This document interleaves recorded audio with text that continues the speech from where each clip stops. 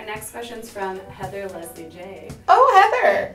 She asks, what's one Nettle Still thing you're most proud of? When I go to our website and I see our advertising online and I browse like our suits and I put myself in the shoes of someone who doesn't own Nettle's Tail and I think, oh, I'm so comfortable here. That woman actually is my mom, but like another girl's probably thinking, that reminds me of my mom or my sister or my friend.